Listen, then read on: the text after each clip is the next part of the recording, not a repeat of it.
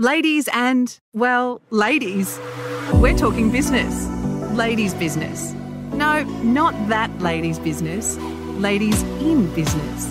Especially tradie business. Whether you're a CEO, self-employed, working for someone or supporting someone else in theirs, this is a podcast about ladies in tradie businesses.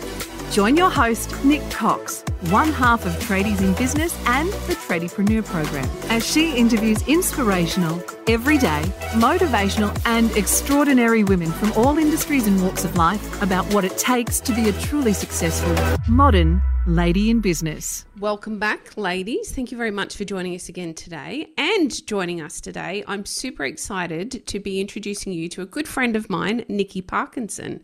Nikki is a former journalist who turned blogger.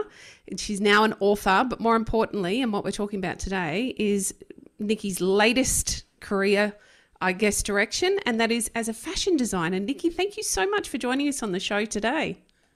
Oh, it's amazing to be here, Nick. We could just chat for hours, so I hope you've got a timer on this. I'm not going to time it at all. We're just going to throw it all out there and see what happens. Nikki, tell us a little bit about yourself. I know lots and lots of my listeners know exactly who you are, but there will be the occasional one that gets to meet you for the first time. A bit about myself. So in a nutshell, I am a mum of adults and a teenager. There's 2 years till we're counting down the two. No, that's terrible, isn't it? No. You're a similar situation. Counting down 2 years till semi-independent, i.e. can take holidays outside of school holidays. But I've had a lot of different careers.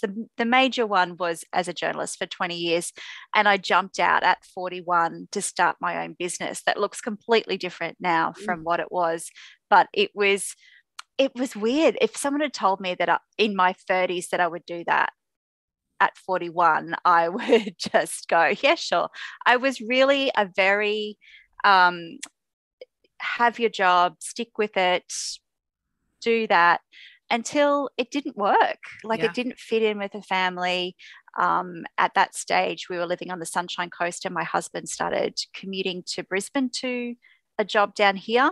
Mm-hmm. And I realized that someone needed to be flexible and be around. And I'm someone who could easily get overwhelmed if I feel like I'm not doing the work part right, not doing the family part right. And the kids were late primary school, early high school, and toddler. So you kind of, I just realized that the only person at the bottom of this pile was going to be me. Yes. So that motivated me to have a now or never moment and to jump out and start my own business that morphed from a personal styling business into the online world, because I happened to be in the right place at the right time. 2008, social media was just kicking off. People were talking about email lists and blogs, and I set those up. And whatever aspect of my business I do now goes back to those decisions. And the fact that I love a chat. So that community building side of things was the thing I felt was missing from my journalism days. Journalism looks a lot different now, like there is more interaction, but it was very one-sided and it was more broadcasting back then. And I realized with social media happening and that you could actually start a conversation, that was what lit me up. And that gave me a connection to a community of women who were like me and maybe they were making changes to their lives, but they also kind of felt a bit lost in what that style, how they presented themselves to the world in that era and their time. And so now I'm mid-50s and those same things are still things that affect me. And I know a lot of women in our 40s and 50s, we're doing different things and we kind of need to catch up on our style and how that sits. We're not the same people we were. That's so true. I can remember having my first real crisis around my own identity and how I presented that to the world after I'd had my daughter, because there's 6 years between my kids. So there was that first one. Then again, after I had my son, and then absolutely, as you're identifying, with each career change, there's been a morph of my personality and how I share that with the way I present myself. And at every stage, I stand here and scratch my head and think, I just don't even know how to represent this. And so you start to seek out, well, where do you find that knowledge? And you're absolutely right. Community is where it begins. And for me, that's how I came to be within your circle, was through the community, where it was comfortable and it was okay to ask questions. And it was right to be confused, because everybody's actually confused. And I think it's another big part of community is the permission around being okay with not knowing.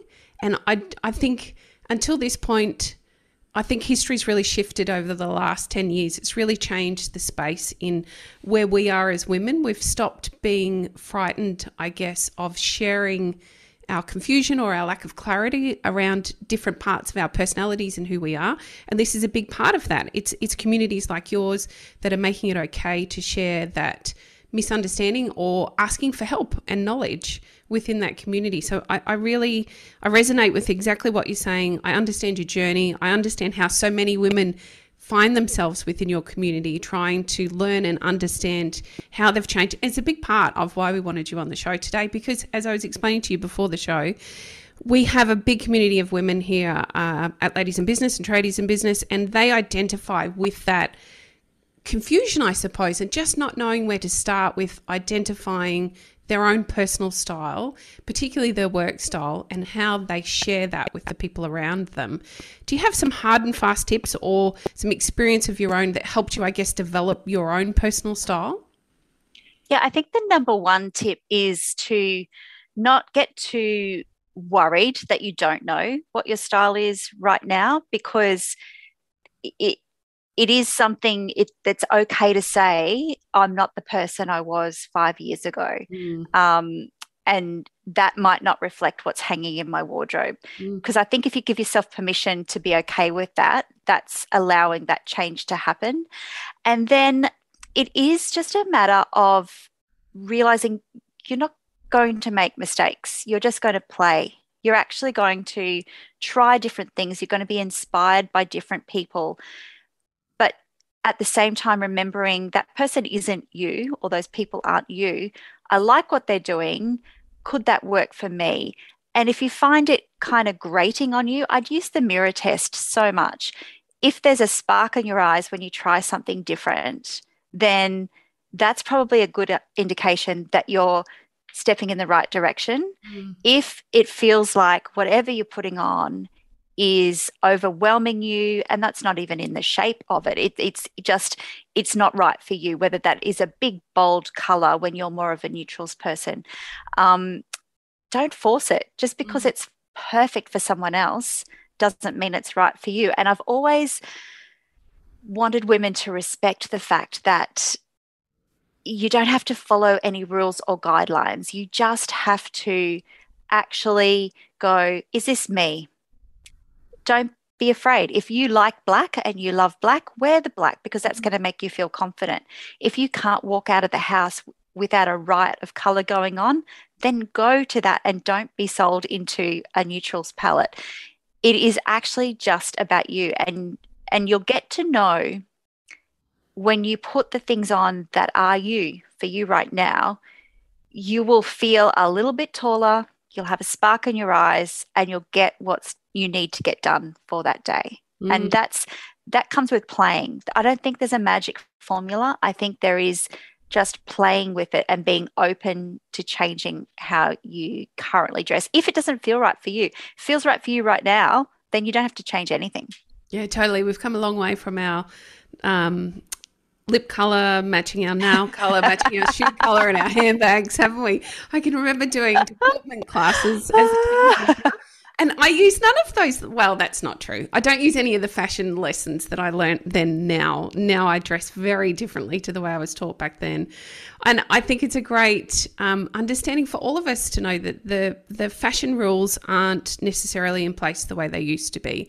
You can wear clashing colours. You can wear clashing prints. You can have fun with what you're doing. And that's what it's meant to be. It's meant to be a reflection of what you feel like inside, I think, when it comes to your reflecting your personality. I'm interested to understand, though, when it comes to workwear, are there rules around what's correct and what isn't?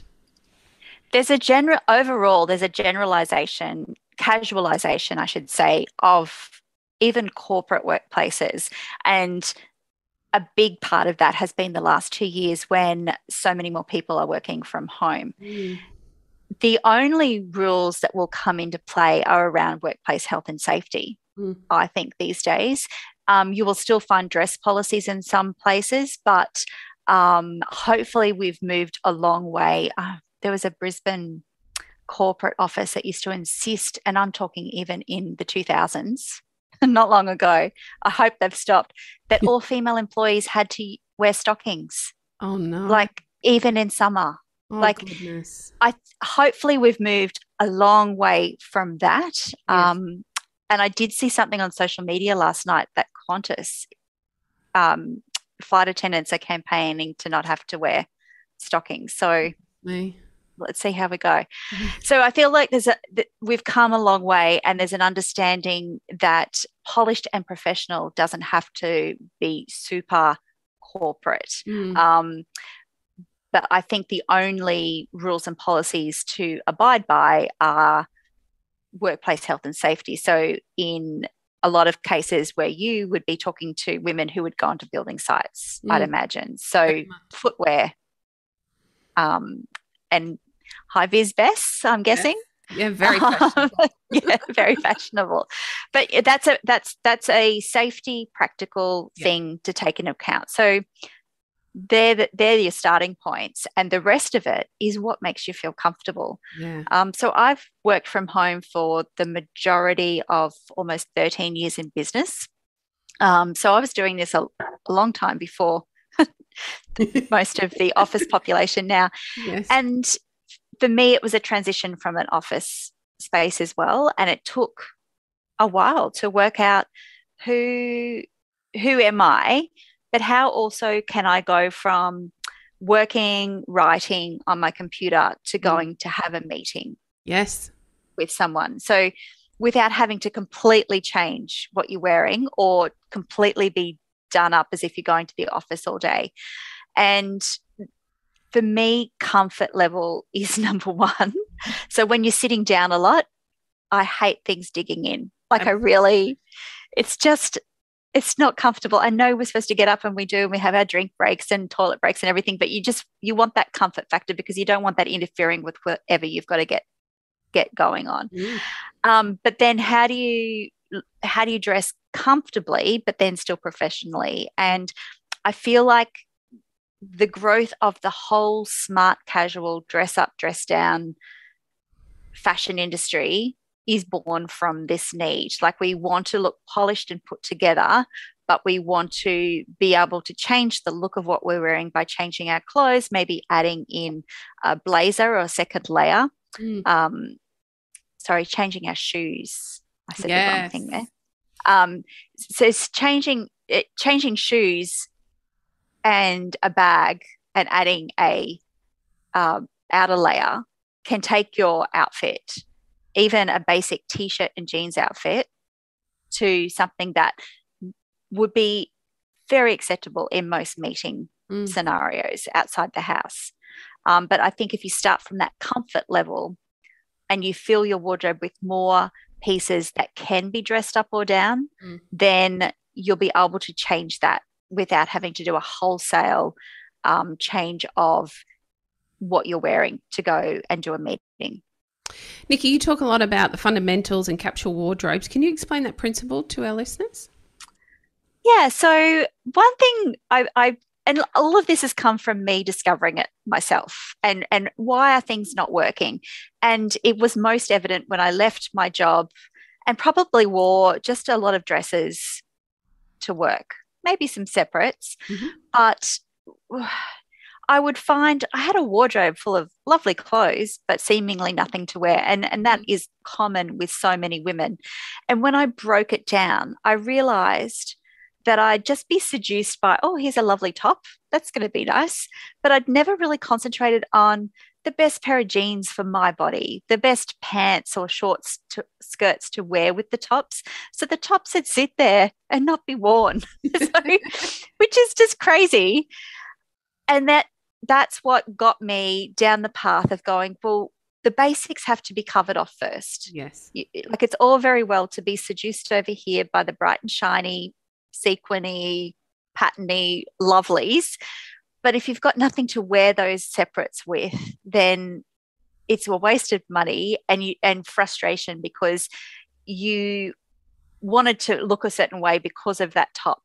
And I'm using tops as a good example, because when you think about it, how easy is it to buy a top and it makes you feel good? Absolutely. But it doesn't make you feel good if you can't wear it, because last I checked, you've got to wear more than undies when you walk out the door. So that's what led me down this path. And covering off on the basics doesn't have to be boring. It is about opening up the rest of your wardrobe. So it is making it a mission to find the jeans that feel great on you. It's not about the latest trends. It's about what feels comfortable on you and what is going to work with most of your wardrobe. Jeans is a really good example, I think, because apart from our super hot months, that I find from pretty much April through to October, if you're stuck, jeans and a nice top is always going to work and get you through. But make that mission to find the ones for you. And it might be you need to find the work pant. It might be a more traditional work pant that works for you, that you know that you can put most of your tops back with. I also rely on the no-brainer, the black pants, the white top that you can put together, add a coloured blazer and just be good to go without really thinking about it. And the reason why I talk about this all the time is you just want to minimize the stress, the morning stress of getting up, getting dressed, getting kids sorted, getting out the door just to come back in the door. But you just want to minimize that morning rush because there's enough going on. Yeah. So it's a bit on that policy that Steve Jobs, he wore the same thing every day to take one decision out of his many decisions he would have to make in a day. And now I'm not subscribing to that, but I'm subscribing to the less is more, but have those things that work for you, have the basics, and sure, have fun with what I call the show pony pieces, but have the basics in place first. And so at the start of every season, I say, guys, look in your wardrobe. What's missing? You probably can't really, particularly as it cools down, you can't probably remember what you wore because we've just come through a very long, hot summer. We're still in it. You've got to look at those first and spend any of your budget on updating those things first before you get seduced by the new season fun bits. And that's how I build a Monday to Friday wardrobe for myself. And I encourage others to do it, just to take that decision factor out of it and make it easy on yourself. I used to be really jealous of the guys because it just seemed so easy for them, really, really easy, until I figured out that they're basically doing the same thing that we should be doing anyway. They're taking one comfortable piece, jeans or shorts, and they're mixing it up with a different shirt. We can do the same thing. It can be that basic and easy. And yet we make it so complicated chasing after the show pony pieces, like you're saying, and instead taking those basics and layering either other pieces or some accessories. I love my earrings. I love necklaces, love scarves, because they can elevate a really basic and plain look by adding one piece. And then it doesn't matter whether I'm sitting here at home in my office or I'm popping out, because you can only see the top of me anyway. Nobody can see that 9 days out of 10. I've got shorts on today. I have denim shorts on. I'm going to stand up to prove this is the policy. Comfy. Love it, love it. Like a business up top, but it's hot. Like I've got the aircon in the room. Yes. And I could put on some nice sandals with this if I had to go out and do a meeting. Yes. In most situations at this time of year, I'd get away with it. But absolutely, it is the comfort but put together. And yes, men have been doing this forever. They shop twice a year. They just update. And, now they're into party shirts. So that's another section. But it just goes back with the same pants that they might wear to work. So I say have fun with it. But if it's stressing you out, do make sure you've got the basics in place to bring the rest of your wardrobe to life. And the other thing I do most Sundays is actually put out my Monday to Friday outfits. You can put that in a different section to your wardrobe, or I have a separate rack that I put it on. And I might change my mind during the week, but that 20 minutes spent then just takes away any kind of madness in the morning. And you've got a starting point. You've got that structure as a starting point. So while on surface that might not look like a fun way to treat fashion, it's the Monday to Friday we're talking about. So you want it to make you feel good, enable you to get on with your job. So if you organize that in advance, then you've got a better starting point each day of the week. Totally agree. I've adopted that since seeing you show that on social media, and I love it. It's just one more thing I don't have to think about. My day starts at my desk at 7:30 every morning. Before 7:30, there's, walking the dogs, feeding the kids, making lunches, getting everyone out of the house. I don't have time to think about it, and it means that I can show up every day put together without having to have taken that extra 10 to 15 minutes arguing with myself about what I was going to wear today. I've done all that on Sunday, and it's ready to go Monday to Friday without any thought. It's a fantastic tip, particularly when you're in the trenches of being a business owner and working and taking care of your family. It's just one thing. It almost feels like an indulgence on a Sunday afternoon to spend an hour in my room on my own, planning out what I'm going to be wearing for the rest of the week. It feels really luxurious. And I must admit, it's much easier now that my kids are adults like yours. Definitely would have been harder when they were little, but to carve out that little bit of time for yourself can feel really luxurious and help set your frame for the week ahead so that you aren't feeling pressured and rushed running into every day as we so often do. Nikki, we talked a bit there about the fundamental pieces and identifying, the right pair of jeans for you. How do you find the right pair of jeans for you? Is it just trial and error, or are there... It's a lot of trial and error because everybody's are different, and you can get lots of recommendations. I did a massive try on that people can search for on the blog from last year, and a lot of those styles are probably still available. But that's just my body in those jeans.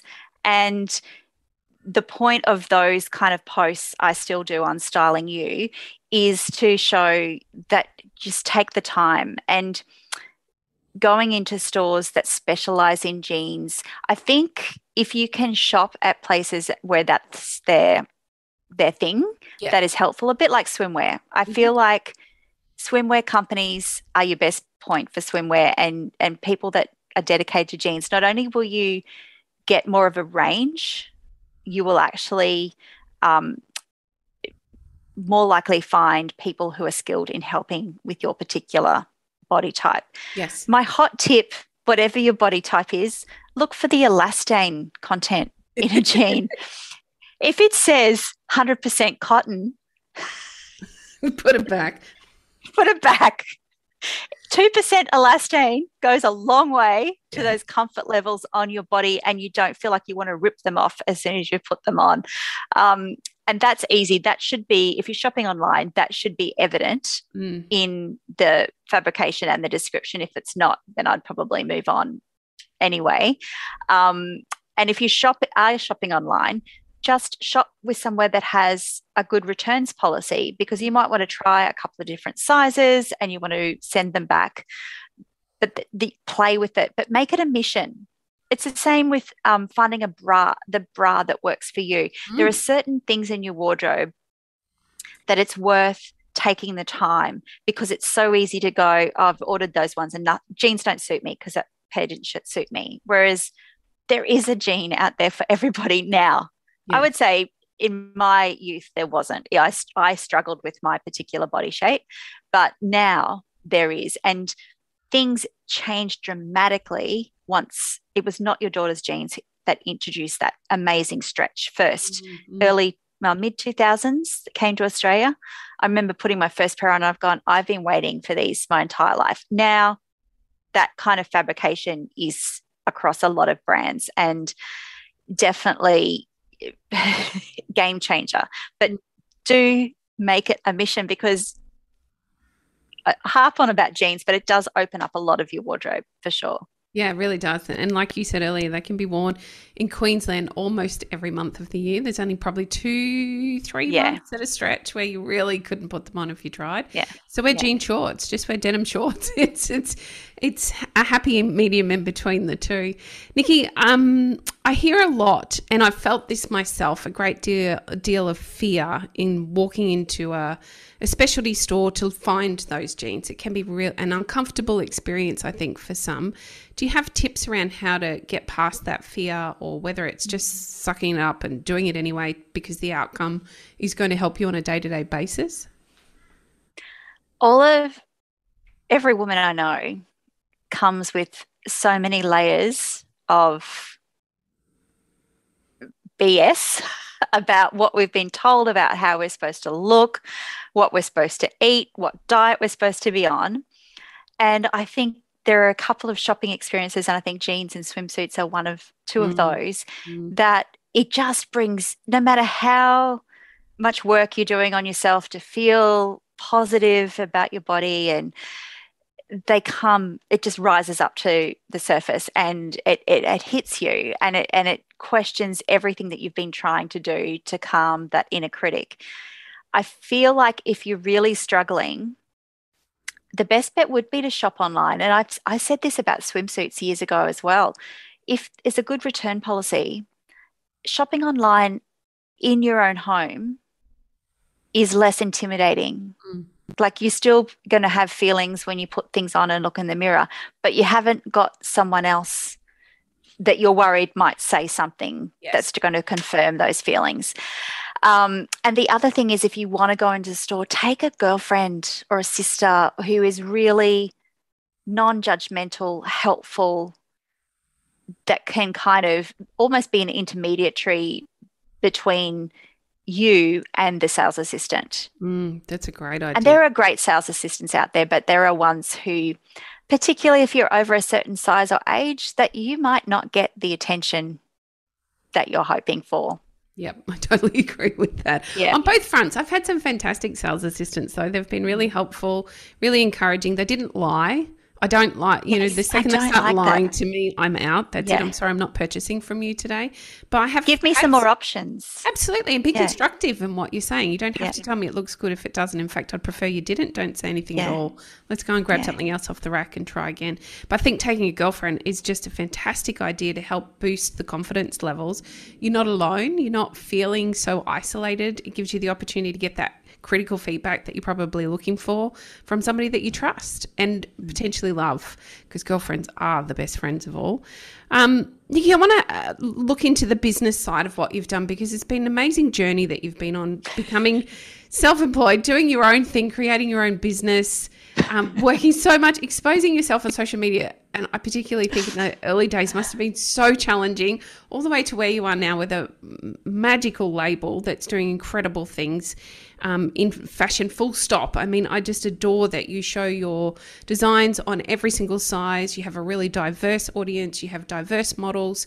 It's been an amazing journey that you're on, one that's far, far from over, I'm sure. But can you give us a bit of a rundown on how that journey evolved over the time, and perhaps a little insight into some of those key decisions that you had to make to take that next big giant leap that you took? Yeah. I'd love to tell you I had a really concrete plan. And in some ways that has served me, because say 13 years ago, when this was all bubbling away about starting my own business, none of this existed. Yes. I couldn't have had this conversation with you like this. Podcasts? What's that? Like,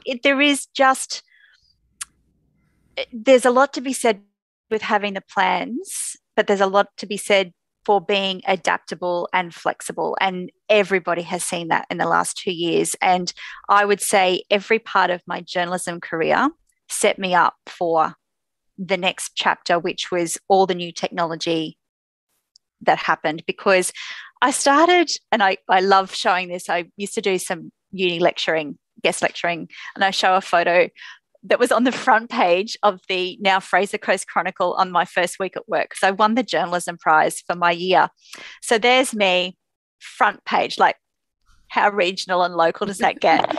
And I'm at my desk and I've got a phone attached to my ear that has a cord attached to the phone, and there's a typewriter. I've got a lot of hairspray and 80s magic going on. So I started literally on a typewriter. And in those 20 years of journalism, we went to computers and pagination, and all these changes happened in the industry that I studied for. So that set me up for the next chapter, which was being open and adaptable to every new social media technology that became available. And I would see in my first career people who were just so closed off to any new change that was happening. For me, I never feared it. And I think that is something that maybe I have naturally, but also something I think is the greatest thing that people can work on, because changing and things happening to us that we can't control are some of the biggest things that we've all experienced over the last couple of years. And if you can, it doesn't take away how it affects you, but if you can move with it and get excited by changes that are happening to you, then I feel like that's the best piece that you can take. And really, that is how my business has evolved, because I had no idea that my blog that I started to just share more information would become a source of income. I had no idea. And up until I started the label 3 years ago, that was the major source of income for me from 2012 to 2019. And it still is. I still have sponsorship agreements. I just don't take on as many anymore because the label takes up a lot of that. And there would be conflict with working with other fashion brands in that capacity. So no one could have predicted that, let alone myself. And no one could have predicted that the blog feels like this beautiful, lovely dinosaur that's still ticking away because we have all the shiny social media. But did Instagram stop or something last year or the year before? Yes. And I've gone, yay, go my blog, go my email list. I'm okay. I can still communicate with everybody. But also the blog now, I might not put as much content on there, but it is still really good for long form content that I couldn't hope to get across on social media, like the denim shorts edit I did, the jeans edit. That is stuff that people can go back to and search and find. And strangely, the most searched for things are some of the renos we've done around the home. So totally different. People follow me for the fashion, but then the lifestyle stuff happens. And again, I can't explain all that on social media. And if I get questions daily about the decking that we use, I can send people to the blog post. So I don't believe anything becomes redundant. It just has a different use. And that's how I've approached every step of the business. The label, goodness, starting a fashion label is crazy. Yes, it is. I'm just gonna put that out there. Or any product-based business, I would say, because there is so much guessing game involved in, you've got to have the orders in for product, but am I going to have enough for people to buy? Am I going to have too much? And am I going to be left with a surplus? And you're making these orders, I'm making them probably 6 months in advance, which is only doable because we're made in Australia. It would be more if it was international. But even like, I'll give you an example last year. So 6 months before spring, summer last year, we all thought that the COVID situation, there'll be no more lockdowns or anything like that. Surprise. So, surprise. And definitely did not know that our factory where everything was made would be in the red zone of the New South Wales, Sydney lockdown area. So nothing that could have been predicted 6 months before. And yesterday we launched our first collection for the year when a huge chunk of where I live, northern New South Wales, regional southeast Queensland, my old hometown, flooding, disaster. It's just so hard to predict what situation you're going to be selling into. But there is a big reason why, and also why add another fashion label to the mix. I've got a couple of key things. The biggest one would probably, I just want to shake up the industry. I want to show that fashion can be shown on more than one body type. Mm-hmm. And that if we are a certain age or a certain size, that we can still buy labels that we're still happy for, that label's still happy for my body to be seen in this label, because there is so much bias out there, age and size. There's some labels that really just don't even want you buying their clothes because you're not their look or their aesthetic, which is nuts in my books. So that's the number one reason why I will persist with this, because I can only do so much, but I can hopefully inspire other labels to do at least half what we do. And, it costs more to photograph on 8 different sizes, but I would say as an online only business, we have that reflected in our sales and definitely get a chance to rattle that cage. Secondly is I wanted to create clothes that women feel good in. Like, whether that's the fabrication, some of our fabrics are easy care, easy wear, no brainer, Monday to Fridays. Whether it's a linen that's beautiful and breathable. Our t-shirts are our best seller because how hard is it to find a t-shirt in a good fabric that doesn't cling to your midsection? Mm-hmm. Hello. Things like that. It's those things that keep me going, because the change and the help that we've been able to give to so more women through our own label has been incredible. And yeah, otherwise it's madness. It's madness. It is madness. Starting any kind of business, I think, is you have to be a little kind of crazy to want to jump in and start any kind of business. But as you say, particularly one where it's product based and you're having to take such a big gamble, you can't be reactive in your business. You're having to make predictions, and that's super tough to do, particularly where I can imagine it must be really challenging when you get an item that sells incredibly well, it sells out quickly and everybody wants some, and there's nothing you can do to get more through the door because the orders have to be done 6 months out. Not often. Sometimes we can, because we're made in Australia. Yeah. We can, if the fabric is available, we can turn it around again in a month's time. But have you lost the momentum during that time and the excitement around it? And people get really disappointed. They do. They take it very personally. And I certainly understand. I understand that. Yeah. It is. And really we purposely do our marketing in advance. Like, we kind of pre-market.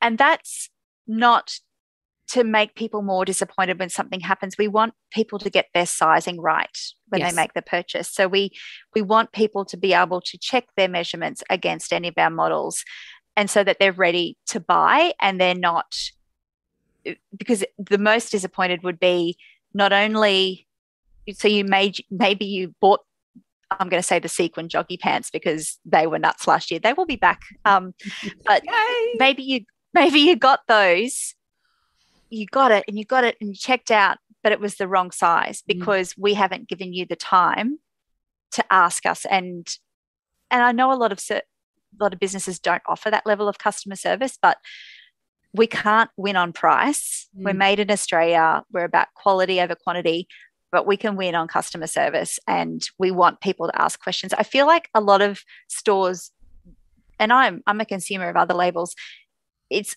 almost like no one's there inviting us to ask questions just to find out. And I feel like that is what we want to set people up for. But then if everything just sells out, then yes, it is. And as a people pleaser, I don't like that either. No, that would be super challenging. I imagine that manufacturing in Australia is super challenging as well. That's why so many of our big Australian brands go offshore to get their items made. Was that a big decision to make in the first instance, or was it something you were always going to do?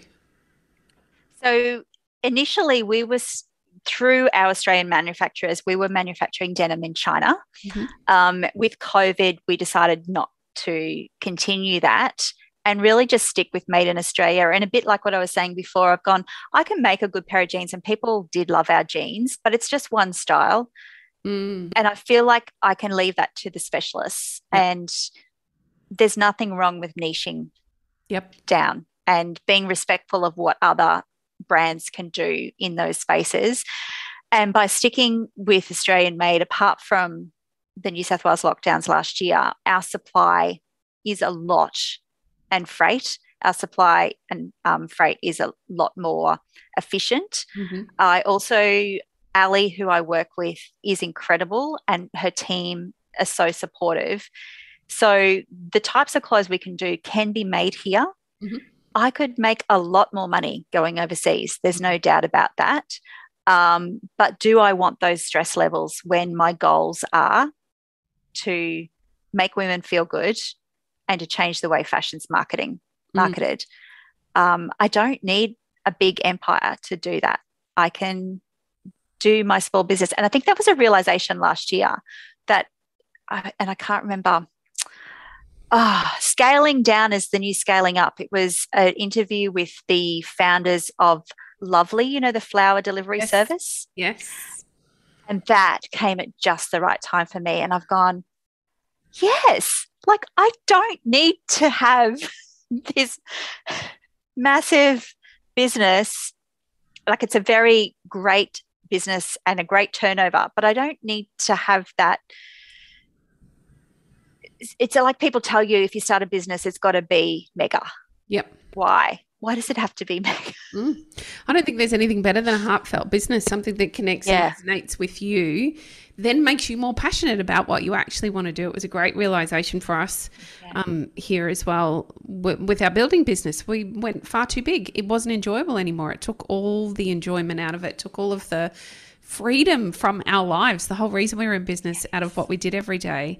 And so making that decision, like you were just saying, to downsize that and to make a choice now around, really cautiously around the people that we work with in construction, means that we have that job satisfaction every day instead of it just being a grind. And part of going into a business, I think for most of us, is about something we were passionate about right in the very beginning, whether it be being great at working with your hands or being really passionate about changing up an industry, about leading women to feel good in who they are, in their own skin, and having some layers outside of that helps them helps them to feel good rather than looking in the mirror and feeling upset every day.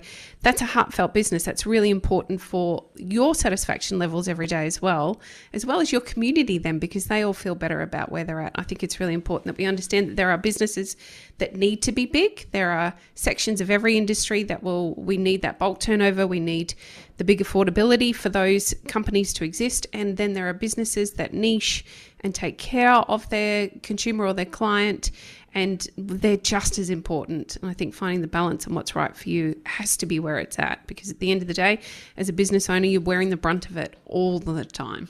Really challenging.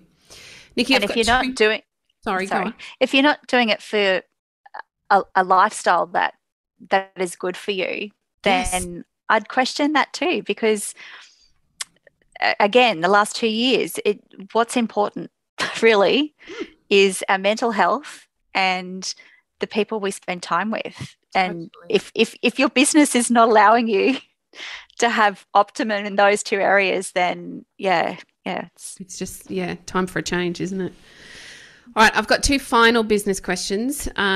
Your most favorite business tool or app? Throwing you on the spot. I would have to say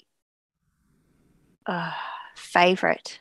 I was going to say Instagram. I would say no, let's go wider. I would just say my phone is my tool. Like I literally can do my entire business on my phone now. Like there's all the messages that I've missed while I've been on the phone and notifications. But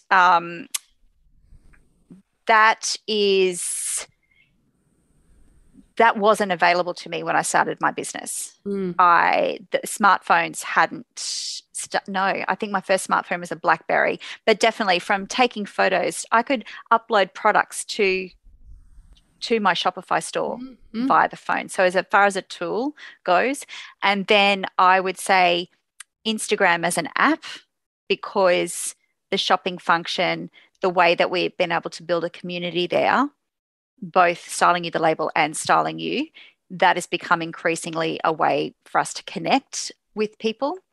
Yes, you're at the mercy of all the algorithms that happen, but it probably has still got the most cut through of our social platforms at the moment. I'm a big fan of Instagram, as I'm sure you know. Now, my final question today is another curly one. I probably should have warned you so you had a bit of thinking time, but it's about those business lessons that we have during our, I guess, business career. For me, the biggest lessons have been where I've made a mistake and I had to really quickly learn a lesson to do something a different way or to somehow make a change so that that mistake didn't happen again. But it's not like that for everyone. Sometimes they come across a lesson through an experience they've had or somebody else that they've spoken to that have shared it, which is why we do ask it on the podcast. I'm keen to hear about your, I guess, maybe not your best business lesson, but the business lesson you think had the most value that you could share with our listeners today. I think it's a combination of two of the things we've already talked about. It's that being adaptable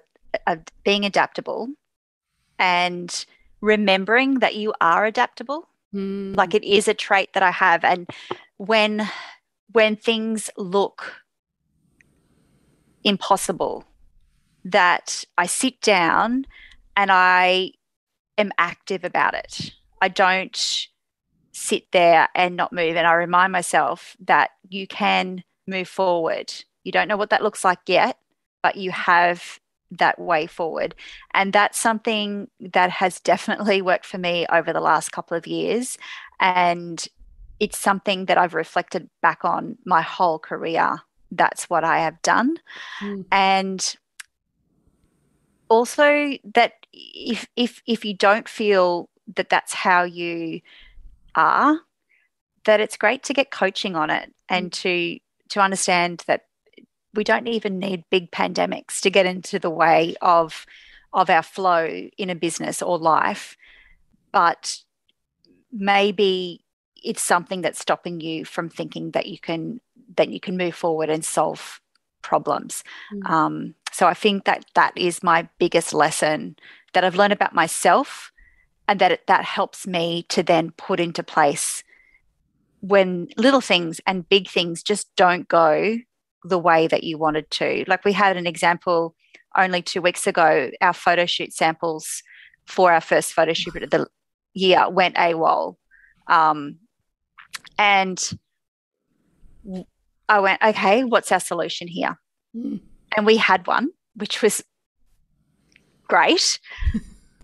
Involved more work and ultimately it's cost us a bit more money, but we had one. And I could get angry and I could do anything about the freight company. I can't do anything about the freight company because I don't care. But they showed up the day after the shoot. So I had to channel everything into solving it and not the anger of the situation that was out of my control at that point. So it doesn't always go that well. And my mental health has been severely challenged, particularly in 2020. I experienced anxiety for the first time, but I have an amazing psychologist who I see for maintenance now. I've graduated to maintenance and I'm kicking myself that I really didn't unpack a lot of stuff in my early years to understand why I might behave in certain situations or react in certain situations the way I do. And there was a lot to unpack. but you know, she said it's never too late. She's had an 80-year-old woman sit down with her for the first time and start unpacking things. And I don't know why I never pursued that. And I would encourage people to not wait until you're almost rocking in the corner to get professional help. So, yeah, those two things over the last 2 years have really been helpful to me. I totally agree. My psychologist is a very good friend now. And I actually don't know how I would do life without a regular catch-up just to I guess it's also a great reminder of what you have already worked on, because we tend to fall back into those old neural pathways and behave the way we always did before. So it's a great reminder that, hey, you've made some different choices around this. You don't need to do that anymore. I think that's it's the biggest advantage I feel the next generation have, is that availability to that support system. Yeah. Whereas I feel very much until maybe 10, 15 years ago, it wasn't so accepted and spoken about. So some big changes there, I think, for all of us has been absolutely fantastic. And what courage must it have taken for an 80-year-old to go and see a psychologist? That is phenomenal. More power to that lady. Yeah, that's for sure. Absolutely. Nikki, it's been an absolute pleasure to talk to you today. Can you tell our listeners where they can find you, particularly on the gram? Come and find us on the gram. We love the gram. So I hang out at Styling You and Styling You the label on Instagram, and we're pretty responsive there. I'm usually on it a lot. And then any of the blog posts that we've talked about are searchable if you type in Jeans Edit Styling You, but you might also find those links in our bio. But if you go to the Styling You blog, those topics that we talked about are covered and easily Googled. I really encourage you to go and check out Nikki's label. I love the latest drop. The colours are beautiful. And those ladies that I was speaking to earlier this week, you'll know who you are. You are going to love Nikki's latest drop. It is just sensational. And I can speak for it. I own quite a few of Nikki's pieces. They're very comfortable, very wearable, very durable. They show up when I need them to show up. They're just fantastic pieces. So please take a moment to check those out. All the links will be in the show notes for you today. Nikki, thank you so much for joining us. It's been a pleasure. Thank you so much, Nick. I've loved every minute. Thanks for listening to another episode of Ladies in Business. Got a guest you'd like us to interview? Maybe you have a story to share or some feedback to give. Find us on socials or drop us a message via the Tradies in Business website. Take care of yourself, ladies.